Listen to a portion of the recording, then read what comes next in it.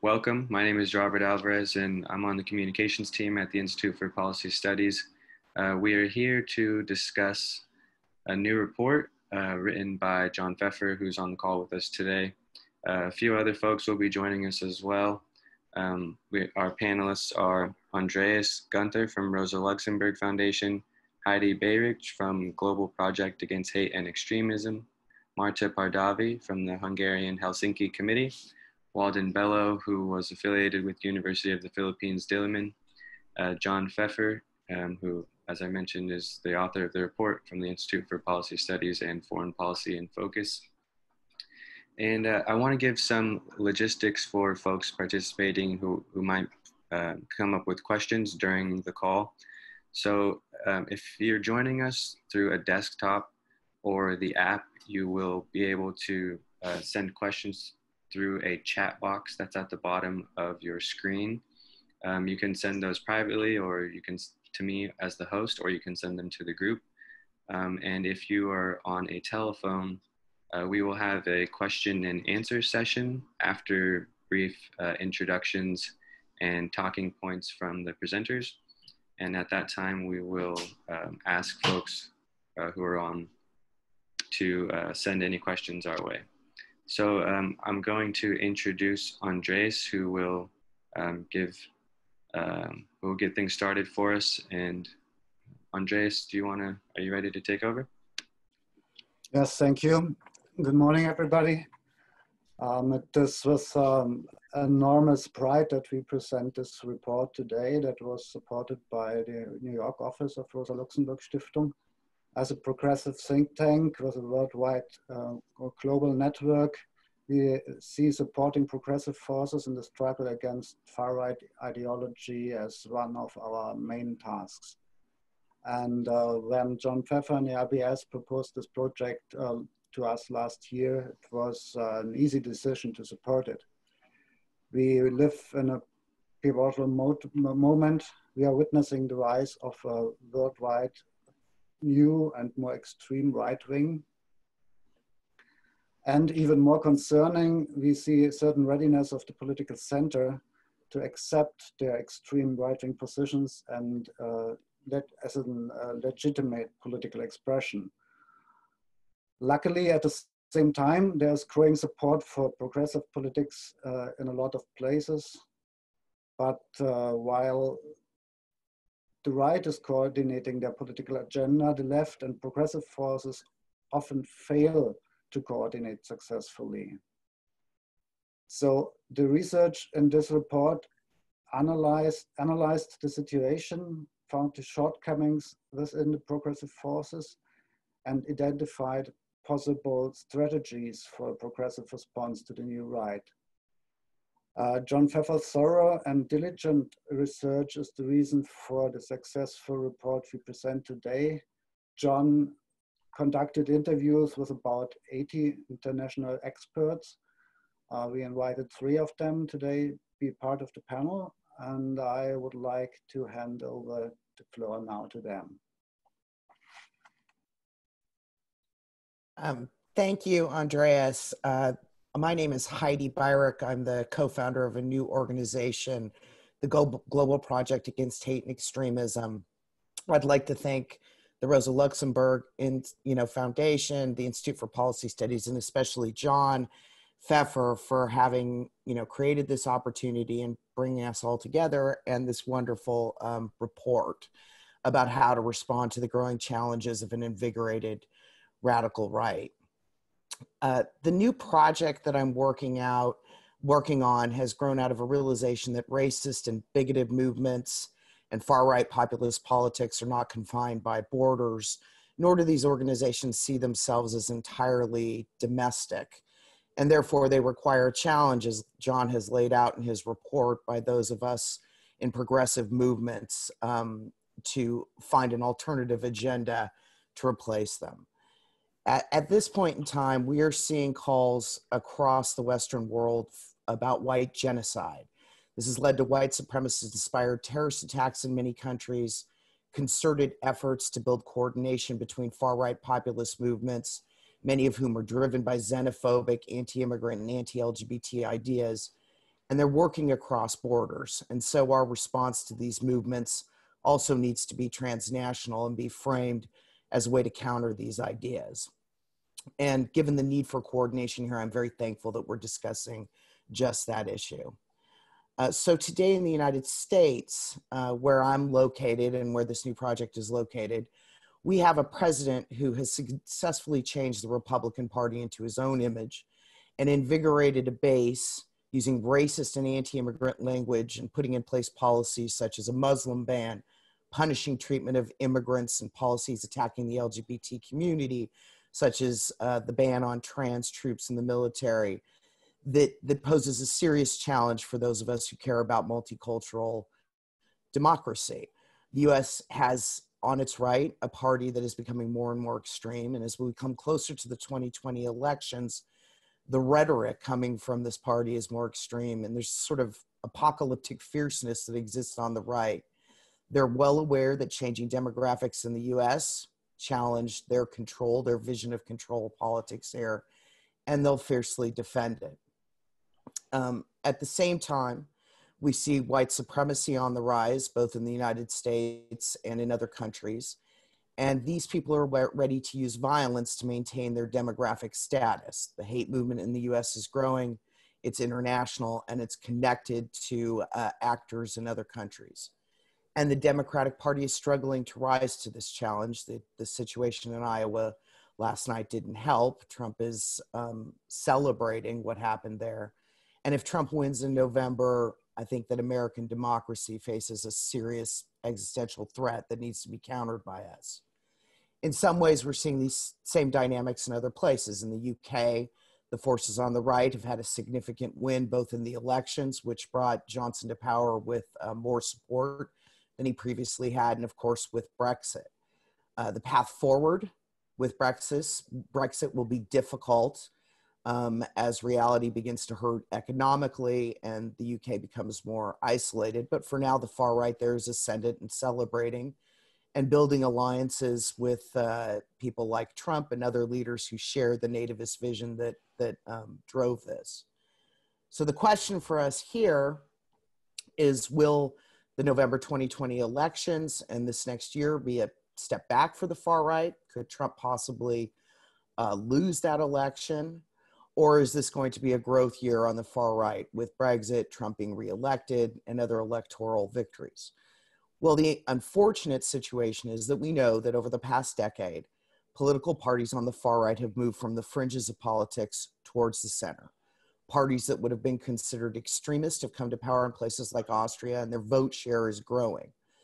European politics are being upended as the far right moves closer to the center, and traditional parties decide to either work with them in governments or take up positions on issues like immigration that are much more hard line.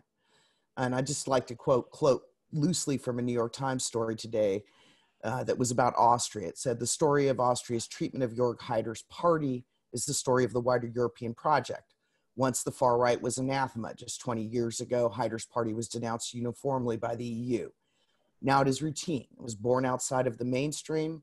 Haider's party, now with new leadership, is a powerful political force, pushes public debate and government policies. And the same sort of trend has happened in the United States, but within the Republican Party, which at one point in time would never have tolerated the kind of extremism that Trump exhibits, used to throw people out of the party who were openly racist, and now no longer functions in that matter. And these parties also have a long-term strategy. They're trying to become further entrenched in democratic institutions on the national level, but also at the international level, like in the EU and at the UN. And they're joined by new upstarts, groups like the Alternative for Germany, arising in other countries that share their vision.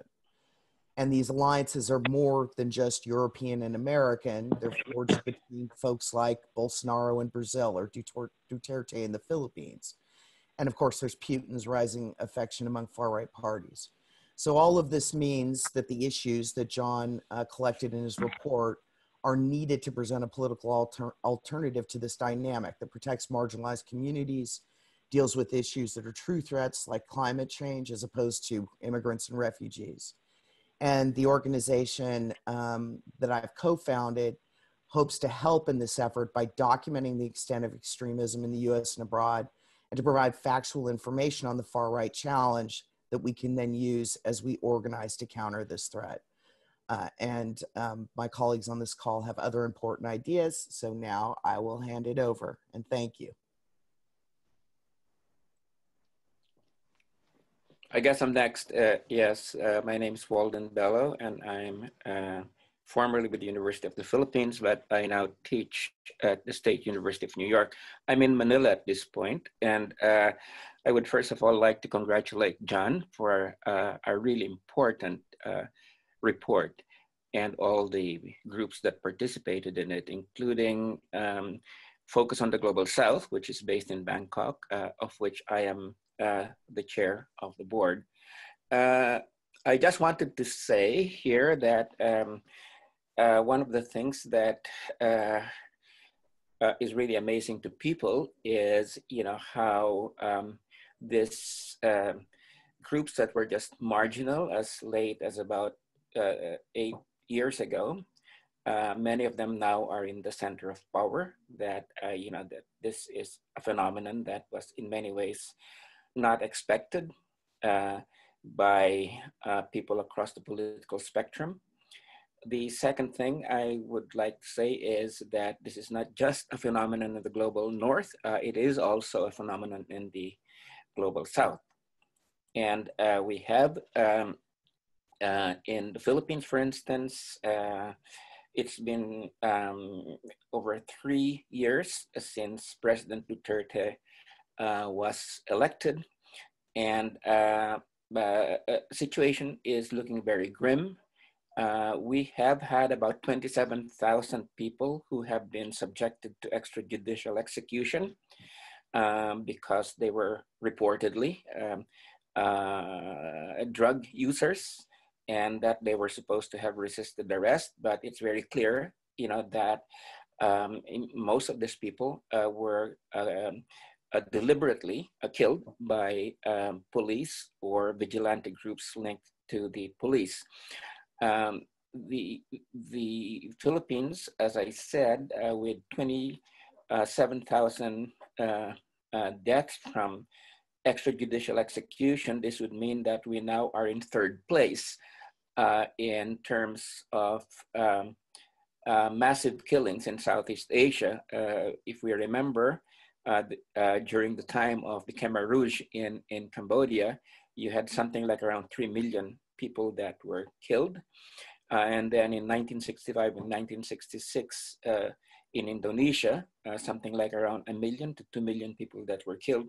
And now the Philippines is in third place, and we do not see an end to that killing so long as Duterte is in power. In terms of another country that used to be a paragon or seen as a paragon of democracy, that is India. We have the BJP, the Hindu nationalist group that is in power at this point and is in the process of legalizing what one Indian intellectual has called the inferiorization of Muslims, the systematic discrimination against Muslims, and the imposition of hegemonic Hindu nationalist government that has been responsible over the last few years for lynchings of Muslim people, of people called untouchables, and of tribal people. So this, is a government that is extremely dangerous in terms of the values of secularism, of democracy, and diversity that used to characterize and which India was known for as one of the leading democracies in the world. The only other thing I would like to emphasize at this point in time is that there is this dialectic between authoritarianism and democracy that we see functioning in the case of India and the Philippines. These governments are democratically elected governments. and they won elections by a great margin. So they're very popular. And we have to try to understand that, that where they get their legitimacy from is from democratic processes. And why this has happened, I think there's been this backlash among people against globalization that has created tremendous crisis and anxiety for large numbers of people throughout the world, and making them very vulnerable to the kind of right-wing populist anti-immigrant racist appeals of the right. And also in the case of India and the Philippines, for instance, we had liberal democracies that promised equality and empowerment, but did not deliver. In fact, you've had tremendous rise in inequality and poverty in these countries. And the last point I would just like to say is that we have Duterte and Modi in India. These are very charismatic individuals. And so I think we must factor this in order to try to understand the right, to understand the emergence of these people, to understand their appeal, that there is a certain charismatic populist appeal, that somehow makes many people surrender their critical faculties to them. And so with that, let me just say that we really need to analyze these movements and to really communicate among ourselves in order to be able to create a transnational movement that will oppose these movements, because they're extremely dangerous. And I think we have no choice but to stop them at this point in time. Thank you.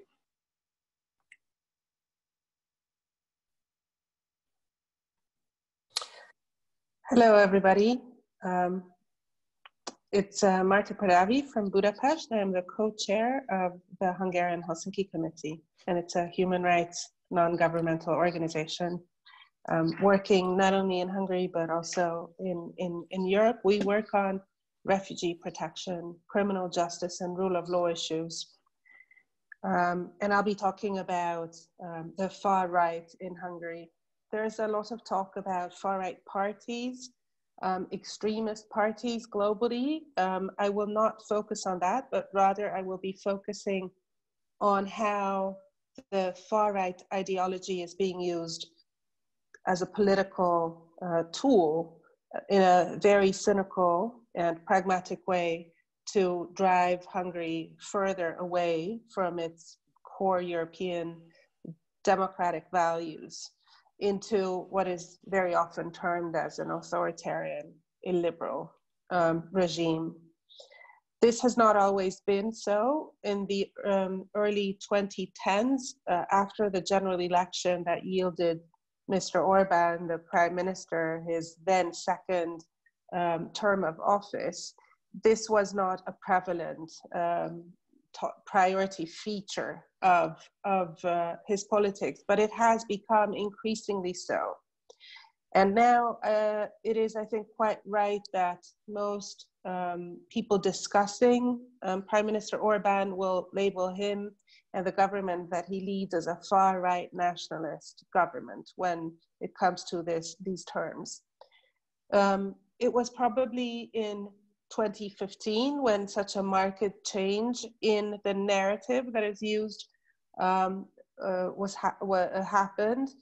And of course, that was the year, the January 2015, when Europe and also Hungary was confronted with a sudden arrival of migrants and asylum seekers at its border.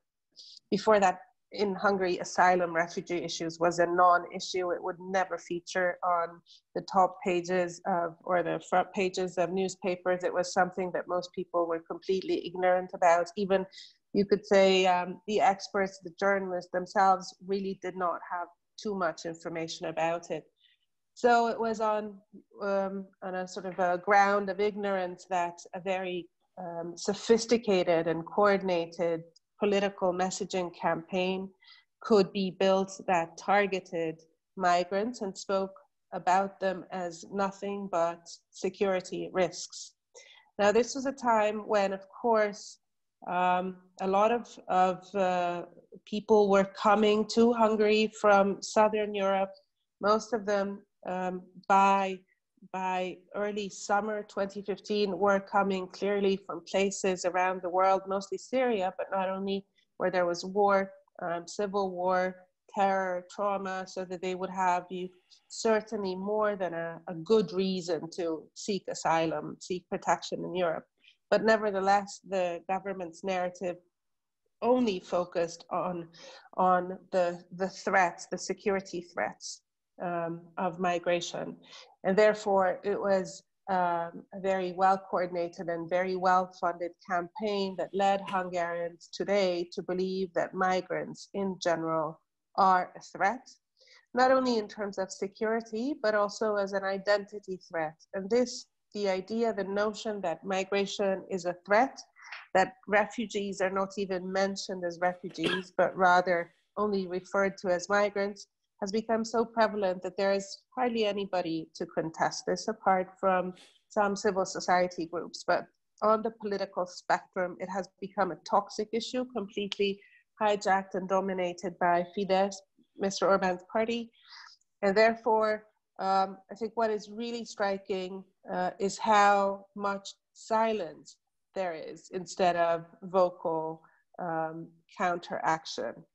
Now, after, you could say, 4 years of extremely intense government-driven xenophobic hate campaigns against migrants, it seems that some Hungarians have become tired of this. And in fact, there are very, very few asylum seekers and refugees in Hungary, and the government rhetoric and also the sadly captured propaganda media has always portrayed migrants as Muslims. So the term itself has been absolutely twisted.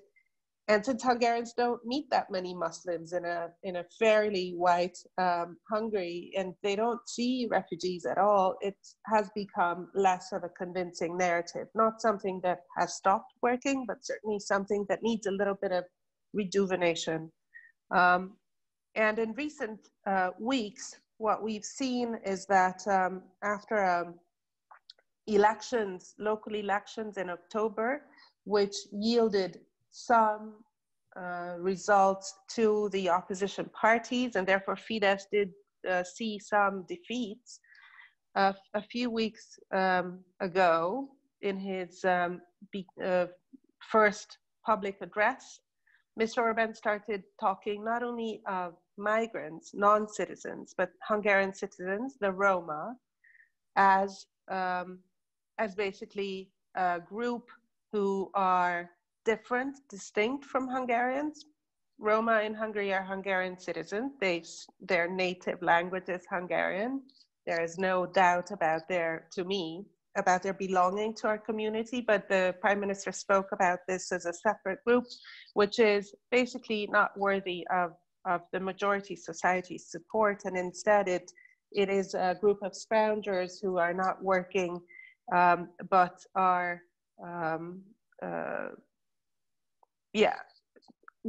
receiving payments without benefits. And this was triggered by a school desegregation action launched by a civil society organization. So anti-Roma sentiment seems to be something that the Hungarian government propaganda machinery is experimenting with, certainly. It is extremely alarming because it falls on a population that is already very united in anti-Romani sentiment. So unlike with migrants, where Hungarians might have been quite uncertain, but did not have very, decades or centuries of built up anti-migrant sentiment, this, in the case of Roma, is certainly falling on a very, very fertile grounds. Studies have found that the Hungarian population is really basically united in a bias, prejudice, and even hatred of Hungarian Roma. And some studies say that there is no more obstacles. That practically all social segments unite in a perception that Roma are a separate alien ethnic group. So this is something that I think is a really dangerous phenomenon. One thing that is also something that the Hungarian government and the Prime Minister himself is really using, and that's a transnationally inspired and driven new narrative in Hungary, is a very strong focus on Christian identity and traditional family values. Now, this is where Hungarian government, senior government officials will attend conferences. The World Congress of Families, for example, is a prominent event where the Hungarian government has started attending. And also, this is the most the value-based approach that seems to have been identified as something that the Hungarian government will be able to unite with across Europe, with parties and politicians in France, in Italy, the extreme right of Matteo Salvini and Maréchal Le Pen.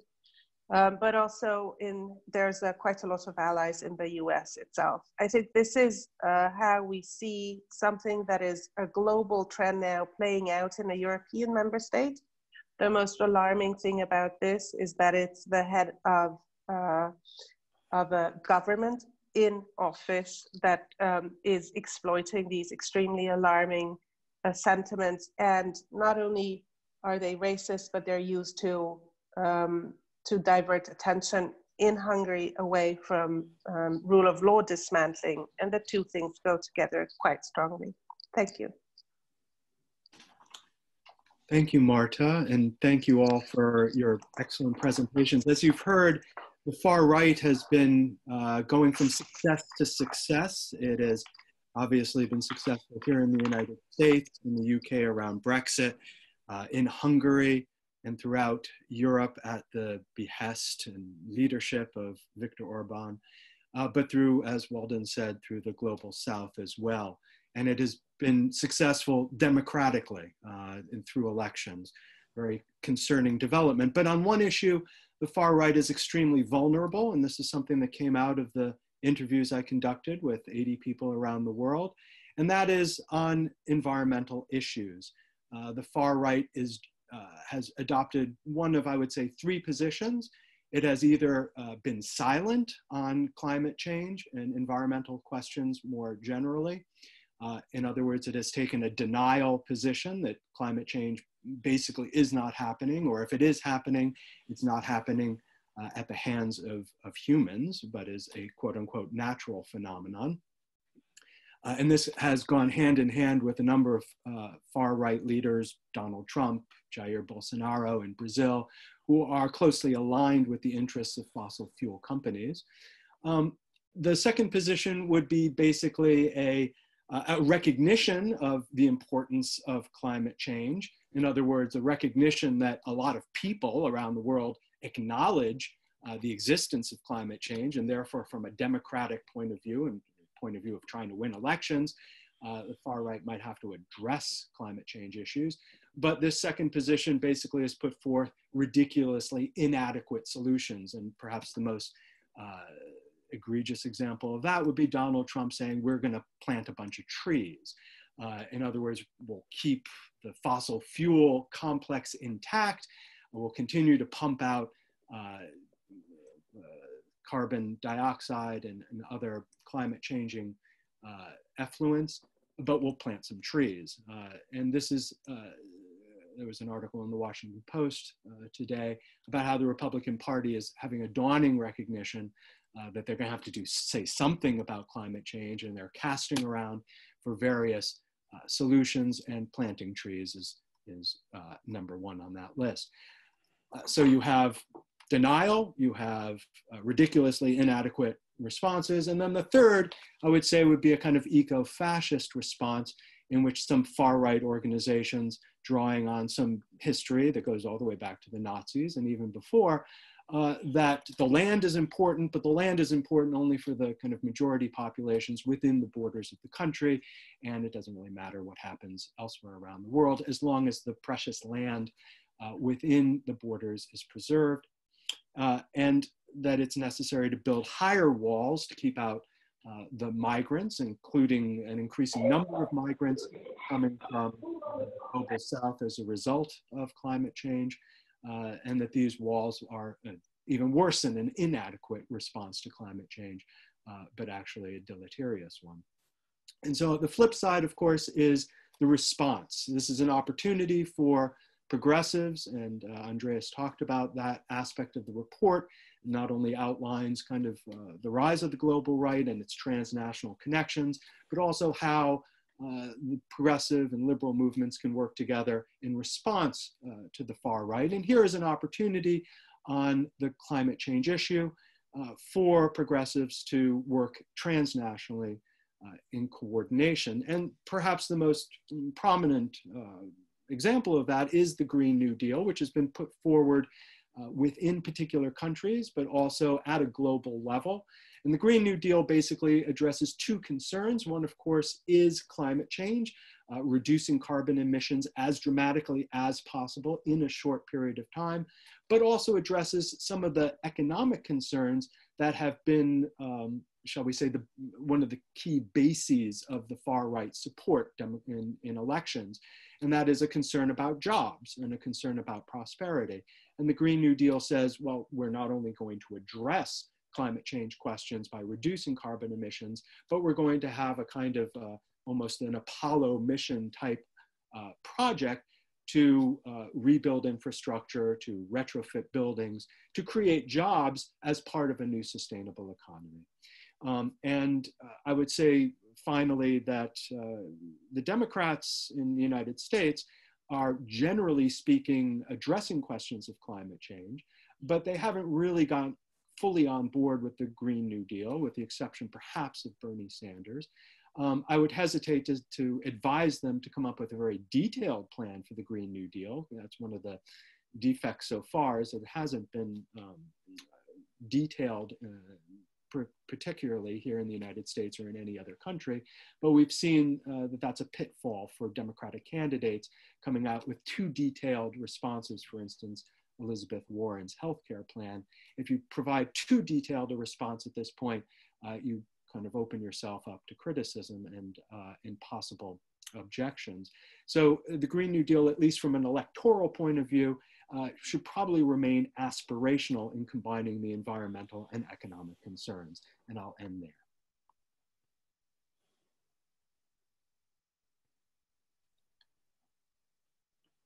Thank you, John. And thank you all for presenting. Now we're going to move to a question and answer session. And I'd be curious to know if any of you who've joined the call have any question that you've thought of throughout the call. And I'll just go ahead and start. And following this, if anyone else wants to jump in, please do. So one of the questions is, this might be directed toward Walden. So we usually understand the far right as taking advantage of popular anger at elites. Yet Duterte seems to be waging war on the poorest segments of Philippine society. Similar things could be said of India's treatment of Muslims, Europe's treatment of Arabs and Africans, and the US treatment of Central American refugees. It seems like these politics actually require a middle-class base of anger toward the poorer classes. Can left populism designed to lift up the working class really diffuse this middle-class anger? Well, I think the person who asked the question definitely has her finger or his finger on a very important thing, which is, that it is middle class people reflecting a lot of the anxieties of the middle class that provide what I call the active consensus behind a number of these leaders and a number of these movements, whether it's in India or the Philippines.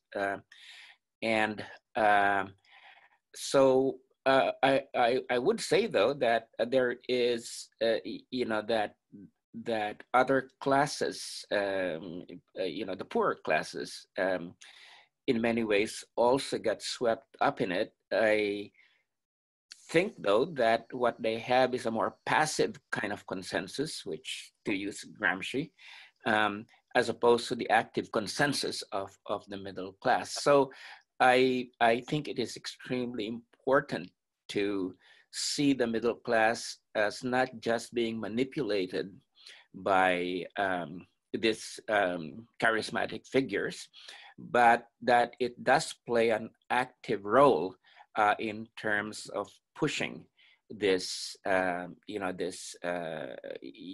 these policies and these people, forward. So, so I think we need to look at classes in a much more careful way, and see how they're participants in creating this sort of right-wing movements and consensus. So I would say, therefore, that for progressives, I think we come back to the question that John and others have posed, which is, that we really need to offer, a much more attractive vision of democracy. We need to offer, the sense that we have to move forward to real equality when it comes to economic power and the reduction of inequality, and that that this democracy and the reduction of inequality, whether we call it socialism or by any other term, I think that that is something that should be very essential in our counter to these movements. But not only, we need to also bring in combating the different sources of injustice, whether it's climate or gender. So I would say I would leave my answer there for the time being. Thank you. And did anyone else on the call want to chime in with a question, comment? If not, I have something else to follow up with. So I think there's curiosity about like the mechanism that enabled the far right to proliferate. And what I take from that is, are we talking about these groups are, they have boots on the ground organizing? Are they using some sort of digital tool, apps, the internet? What is it that allowed these groups to proliferate as quickly as they did? And from an anecdote here, just in my lifetime, we've gone from seeing these comments, these type of movements and this type of language, this xenophobia, from it being very fringe to, within the span of 10 years or so, being acceptable, and in many cases around the world, people working in government holding these sentiments. So what's the mechanism that really allowed that movement to take off?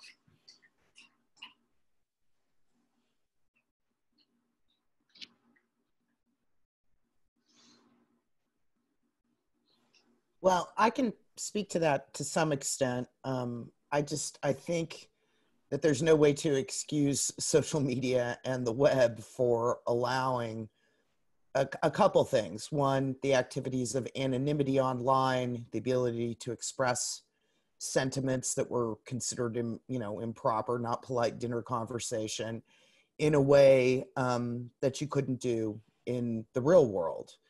And the web has allowed far-right propaganda, extremist ideas to proliferate like crazy, fake news. I mean, there's just a lot of terrible things, including algorithms that drive people from one extremist idea to another.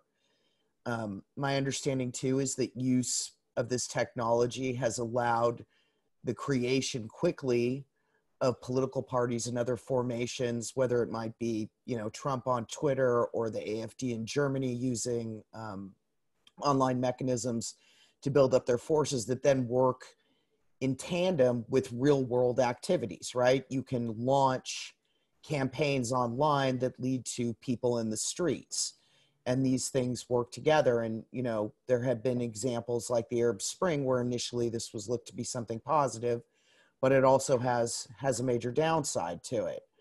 I don't know as much about how that functions in the global South, but that is certainly a serious problem. Hate speech, extremist organizing, even planning domestic terrorist attacks and the like that are happening in the online space. And, it's another area where there has to be an affirmative response to what that world should look like to be able to build on progressive politics. I'd be interested to hear from Walden or Marta how they view that in other countries, or John, the folks that you spoke to about how this dynamic works out.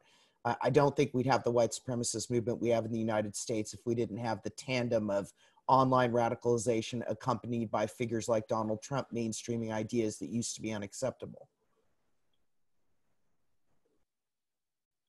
Well, just to take a stab at that, Heidi, I definitely the trolls of Modi and Duterte are extremely well organized, and just as in many other parts of the world, they were able to organize much more rapidly than other political parties. I mean, if you look at in India, for instance, the millions that have been brought into the Modi camp via the internet. What Congress, the opposition party, has been able to do has been quite pitiful. So they there were these parties that used traditional mechanisms, traditional patronage mechanisms. Suddenly they were just completely outmaneuvered. Having said that, I would say though that that it is important not to attribute the dynamism of these movements to their ability to have this system of sophisticated trolling.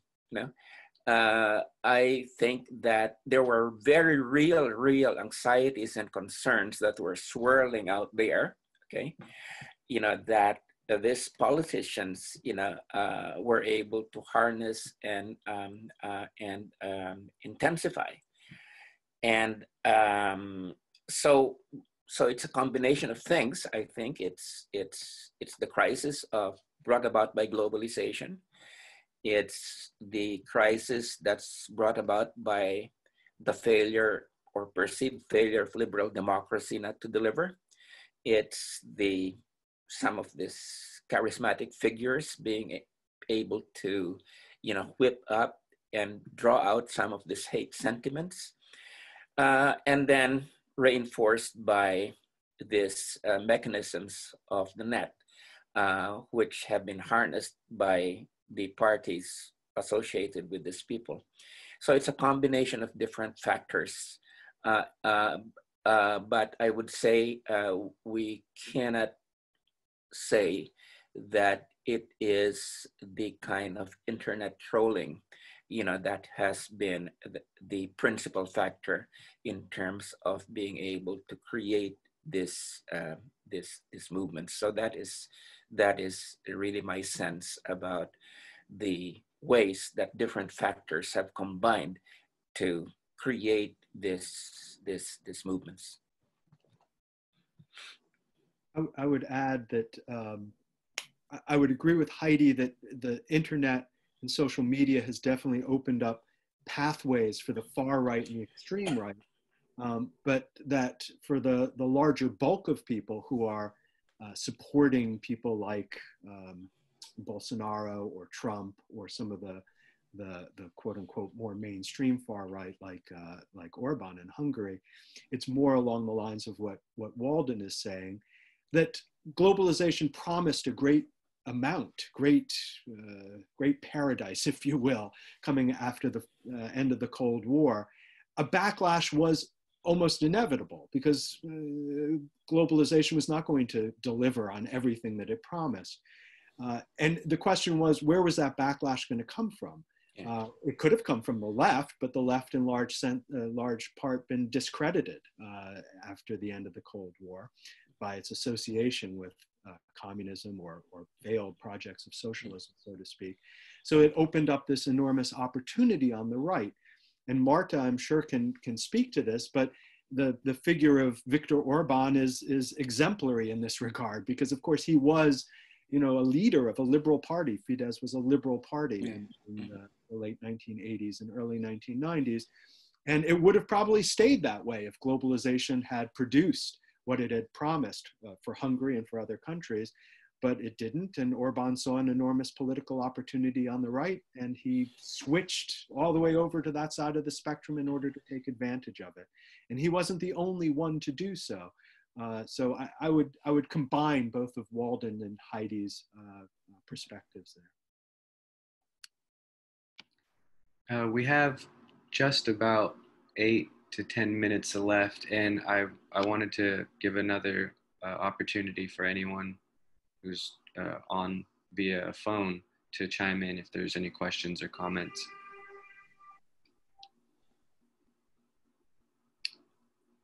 If not, we have another question. Oh, we have one coming in. Go ahead, Evian. Right, can everybody hear me? Yes. Great. I guess to introduce myself, my name is Evian Leidig, and I'm based at the Center for Research on Extremism in Oslo. A lot of my research is looking at how the far right mobilizes online transnationally. And when it comes to countering the far right, there's obviously an issue in terms of how social media companies can effectively counter or take steps such as censoring or banning users from its platforms. But something that I have noticed to be somewhat successful are creative responses towards countering the far right, whether that be from left-wing individuals who reveal the sort of satire and sort of hypocrisy of far-right narratives. So I was wondering if anybody on the panel could discuss if they've seen any effective counter strategies against the far right, whether that be at the grassroots level or the policy level. I'm quite interested as an academic in terms of positive responses in this area. Thanks.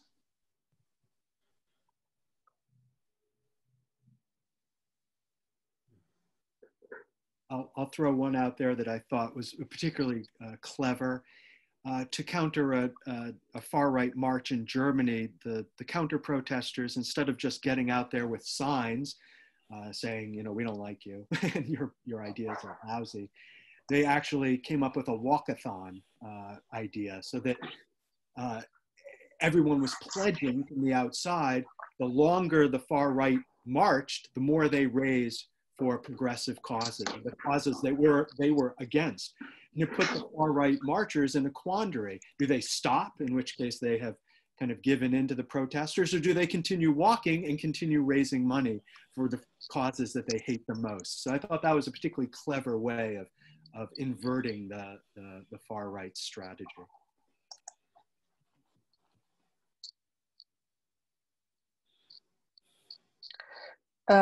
Yes, I know this too, and I think it's a very good way to do the fundraising and also the awareness raising.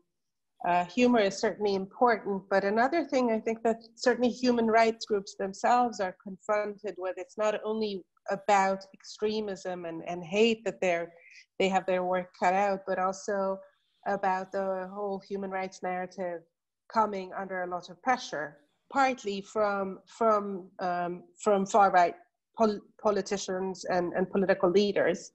So there's a lot of work done around new narratives and what works. And it's very interesting to see that a good part of that work, we're also experimenting with this in Hungary, tells the human rights community, and I think you can probably adapt this message to other groups too, that it's important not only to be very vocal about what you're against, but also to clearly show what is it that you're about and what kind of vision you have for people who feel that they're alienated by the messages that they have been growing tired of. I think a lot of people, certainly also in Hungary, but around the world here, human rights is not being for them, but it's about exactly those others that they don't want to be associated with, that they are told to hate, that they're angry about, and to show in a genuinely convincing way that that it's something that is for everybody, that it's an inclusive idea, it's a positive idea, and it will, and through this sort of, it's often called hope-based communication, but by showcasing what benefit the sort of, the other direction gives them, then it's an appealing not only to the rational but also the emotional side of our human psyches, that we're far better off. And I think there's in the past few years I've seen really good not only studies and guides but also experiments with this kind of communication that has been able to negate the very vile, aggressive messaging on human rights. And I'm pretty sure that would be something where we can also learn from each other when it comes to anti-racism and anti-hate work. Well, yes, let me just add, that when you look at the far right in many countries, they are still a minority. And it is important to, not only keep them in minority, but, to make them even less of a political force, so that a great deal, then becomes centered on the politics of how you do that, which includes electoral strategies, for instance, and working in order to be able to win over, certain groups. And again, if we look at the United States, which and what led to Trump's election in 2016, despite his losing the popular votes. And the Democrats have had 4 years to figure out, how do you win back Wisconsin? How do you win back Ohio?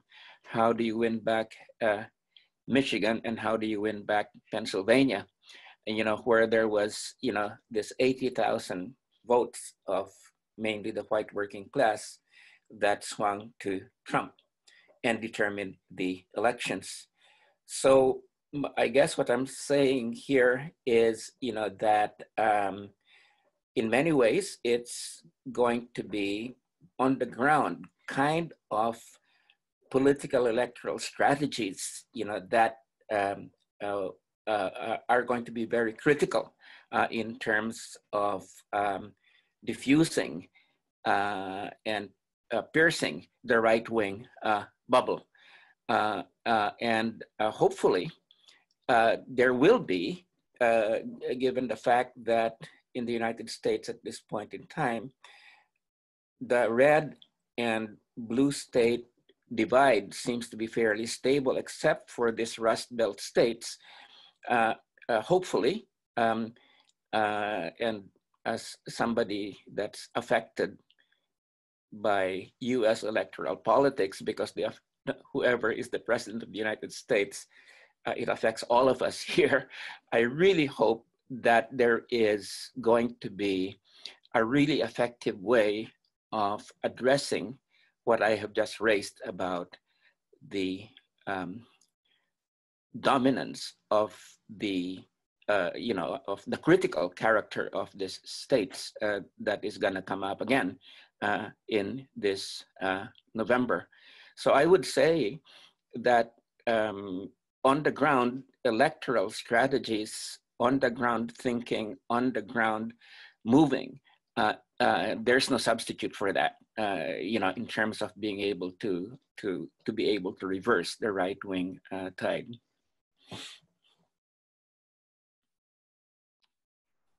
Thank you all. It looks like we're just about out of time. I did want to remind everyone that I will send this recording around, and I will include a link to the report that was the basis for this discussion.